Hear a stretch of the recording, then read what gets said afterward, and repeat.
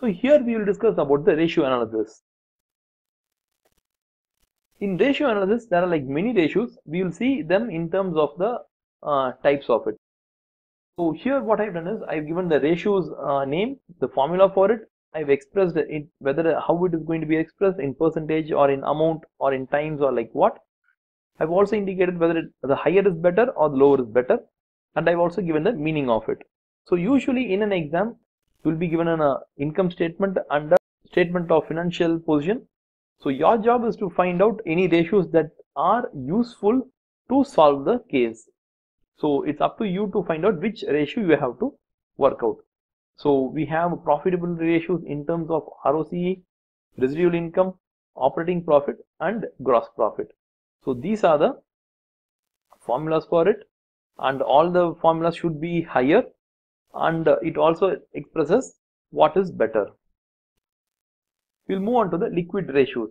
So we have liquid ratios like quick ratio or asset test ratio, inventory turnover days, receivables turnover day ratio, and I've also mentioned the formulas, the ratio type.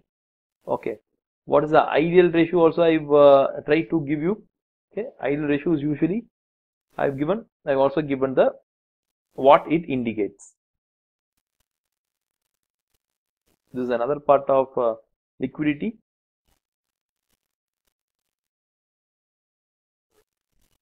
So turnover ratios, actually they tell about the efficient usage of the assets. The higher the ratio, the better. It means that we are using the assets to a high degree. So asset turnover ratio tells us how efficiently we are using the assets. Fixed asset turnover ratio tells how well we are using our fixed assets. Our working capital turnover ratio tells how well we are using our working capital. So we also have the capital structure ratio. So whenever the capital structure ratio comes, we have two elements to it: the capital gearing ratio, the debt equity ratio, or we have the interest coverage ratio. So gearing should be as low as possible, or it can be in terms of 1:1 ratio. Interest coverage ratio should be higher the better.